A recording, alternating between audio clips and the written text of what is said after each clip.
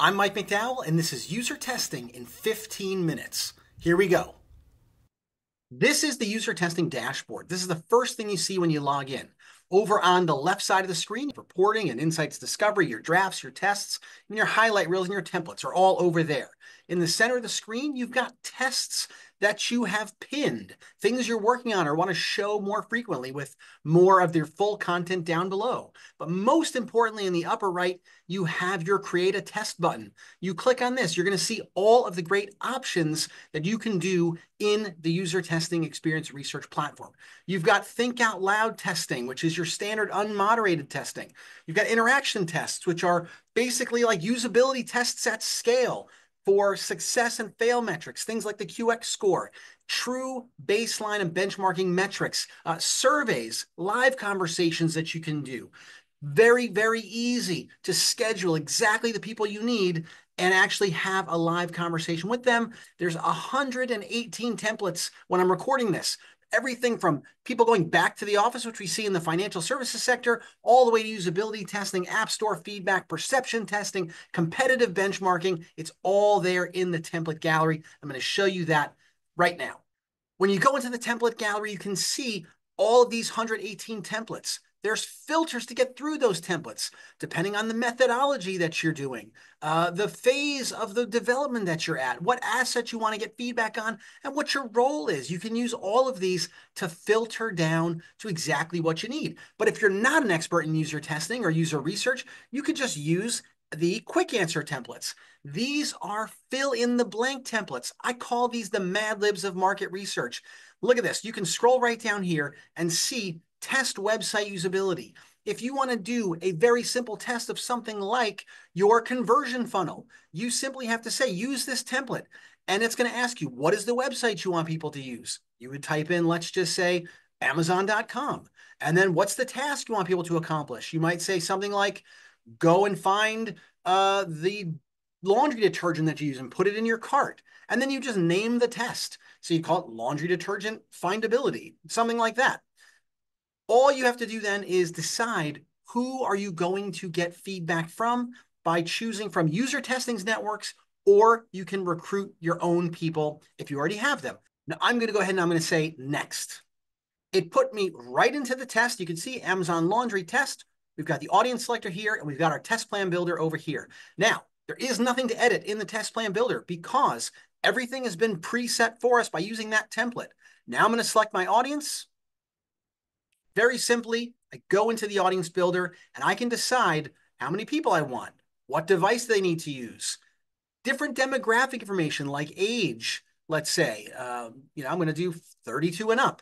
What country? United States. Any household income or job or gender. You can pick all of these things, and then you come down and you ask some screener questions. And we'll just say, do you have a laundry machine at home? Just a very simple question. And we're going to say yes, no. And we're going to say accept and reject. And we'll just say done. Now we've got a very basic study, and I can just press launch right now, and it will go out and it will be filled in 3 hours or less. A study this simple, do you have a laundry machine at home, people in the United States? This is going to fill in minutes. My record is 23 minutes for a full study to be done, something as simple as this. And this one with such a broad audience will be done very quick, but 85% of studies are done in 3 hours or less. Now, instead of hitting launch on this test, I'm going to take you into another study to show you what the output looks like. We're back at the dashboard. I'm going to go ahead and click on this Hertz website deal finder usability study, which used that exact template that I just showed you about our Amazon laundry study. We're going to click into this one. And you can see very fast, we're right into this results. It is a very simple dashboard of results about your study. High-level data, things like what made it easy, hard, perceived purpose, perceived value, what needs work. I can click on that. You can see very simply the different things that people said. Understandability, navigation, someone said none of the above. Great. But let's get into the actual metrics. The metrics tab within a user testing think out loud unmoderated study is where the user testing platform really shines and stands apart from everyone else in the industry. This is where every step of your study is delivered to you in a visualization that I like to call insights at a glance. And on top of that, there's great AI features that are going to actually help you synthesize the research faster than ever before. Let's go. Right up on the top here, we've got Instant Insights panels, which will draw some correlations and insights for the different questions in your study, like the average rating on a particular task. And hey, people who gave it a rating of a 4 for this first question, they expressed negative sentiment. Now, this is actually number 4 in this question, correlates to the value of easy. They think it's going to be easy to complete this task, but they're giving out negative information, negative feedback, negative sentiment. We can just click on this and we can actually play those clips to see why they're giving it negative feedback. And what we find if you do that is they're explaining why they didn't give it a 5. So this is a level of depth with a think out loud study and a survey style question that you just cannot get from a pure survey alone, which is why user testing is great, because it combines all these different methodologies like surveys and think out loud studies. And you can actually run these studies back to back to see, yes, at scale, what are people scoring things? And then from a qualitative perspective, what did they actually feel about these answers and why did they score them this way? Quantitative platforms will give you the what, qualitative platforms give you the why. User testing brings the best of both. Scrolling down, we get to our actual task. Take as much time as you need to find the promotion that saves you the most money on a rental car in Orlando. You come down here and you're getting what's called an interactive path flow. This is very similar to a Google Analytics or Adobe Analytics' unique path flow report or a path analysis report, except instead of URLs, we're getting actual images of the pages that people went to in this actual experience. Now you can see the URLs right here as well, but this is actually showing you what did it look like when these 3 people highlighted in blue over on the left, what did it look like when they were on the page? So this is what you're seeing here. You can also see this bar. This actual orange diagonal line is telling us there was friction on the page, something to do with up here in the upper left. This particular user had friction. That's automatic with user testing friction detection. This is great. We can see who went where, what they did. But if I click on an individual, this is remarkable. You can see each and every page that this individual user went to. And by clicking on expand all, I can see all of the individual interactions.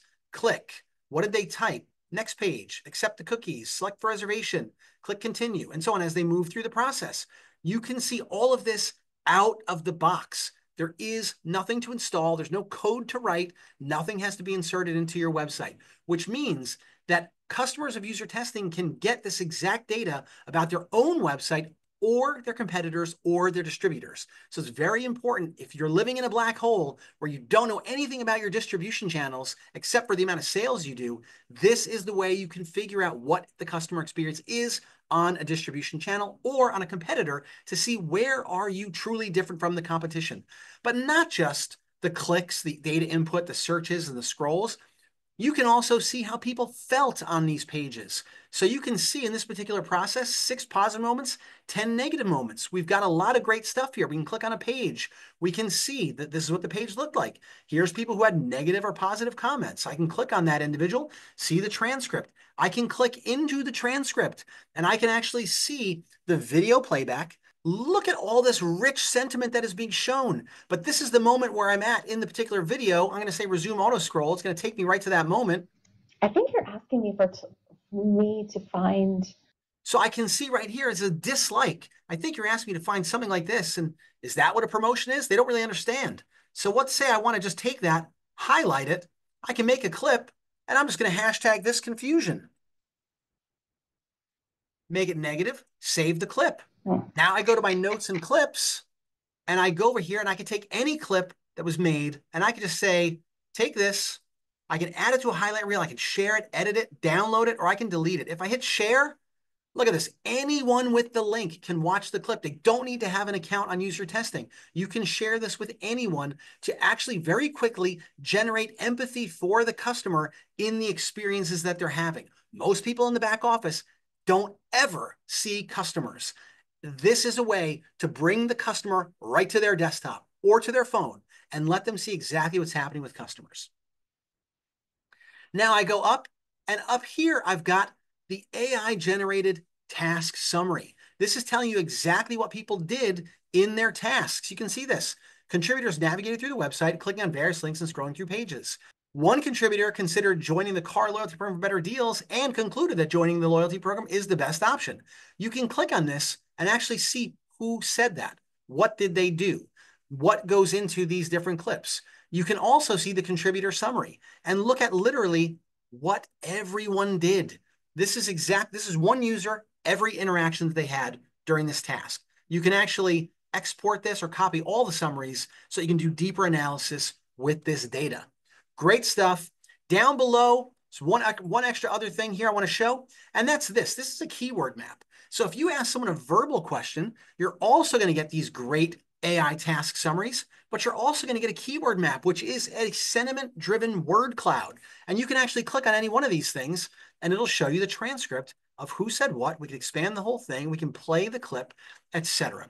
Really, really awesome stuff here to help you find those moments that matter in seconds. Forget months, forget weeks, forget days. We're talking about finding moments that matter in seconds. And just a reminder that anything that you find, you can click on and you can play that video clip.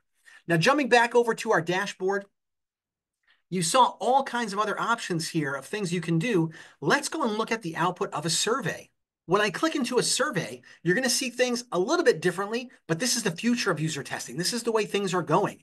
And when I look at the results of my survey, the biggest thing I want to show you is the AI themes for written responses. The hardest thing to go through and the most time-consuming thing to go through in a survey is written responses because they don't aggregate by nature.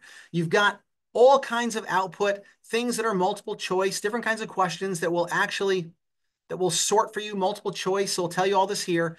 Here we go. What is the most favorite thing about the vehicle you drive now? Now, here are AI themes that have been automatically generated by user testing. Technology and features, reliability, fuel efficiency, economy, performance, and cargo towing capacity. These are automatically generated themes based on the responses. You can see how many mentions are in them. You can click on these if you want, or we can go look at the raw responses. Drives very smoothly, fast and cool, fuel efficiency, towing capacity for a minivan, etc. So you've got all these options and it tells you what theme it applied it to. So now we're talking about thousands of respondents possibly, and now we're able to synthesize that data super quickly, just like before. We can export everything. It's easy, easy, easy to do with user testing. Now, I talked about highlight reels before. I do just want to show you that one last bit. We're going to come over here. We go to our highlight reels. And now I see all these highlight reels that I've generated for Hertz through the miracle of movie magic. I automatically search for these right away. But you can see right here, you've got tip of the week demo, Hertz highlight reel. Here's clips from the usability finder, the deal finder usability study right here. All very, very easy. And what is a highlight reel? It is merely a series of clips that are brought together to summarize the output of your research. You can see right here, we can name this anything we want. We can call it usability study. We can call it deal finder study. And then here's 4 clips that I put together right here. All these things can be downloaded. You can share them. You can give out links to them just like you saw before. The last thing I want to show is something brand new. It's called Insights Discovery, and it revolutionizes the way that you can synthesize and get insights from your research with user testing. With Insights Discovery, you simply type questions like a prompt, like you would do with a ChatGPT or any other AI engine. Now watch this. I'm going to go ahead and I'm going to ask it a question. What do users think of the Hertz website? I've not looked at this before. I've not done it before. So this is live. This is really putting my money where my mouth is. And we search. Answer delivered. Based on the provided data, users generally have a positive impression of the Hertz website, highlighting its user-friendly design, comprehensive information, and transparency of pricing and fees. However, some users also suggest areas for improvement, such as the inclusion of more customer feedback and reviews. So we get all this great data. It's organized brilliantly. We've got key headings here. And then the really amazing thing is down below, we've got Down below, we've got suggestions for follow-up. So right here, we see some users suggest areas for improvement, such as the inclusion of more customer feedback and opportunities for customization. So here's the suggestions for follow-up questions. And over here on the right, it says, what are the main areas for improvement that users have identified for the Hertz website? Let's click this. Answer delivered. Improving the website's user interface and user experience. Now we got 4 bullet points for this. Participants recommend improving the website's navigation, enhancing the website's search functionality and content presentation. Then we've got improving the website's overall performance and responsiveness. More follow-up questions. So you can keep asking questions again and again.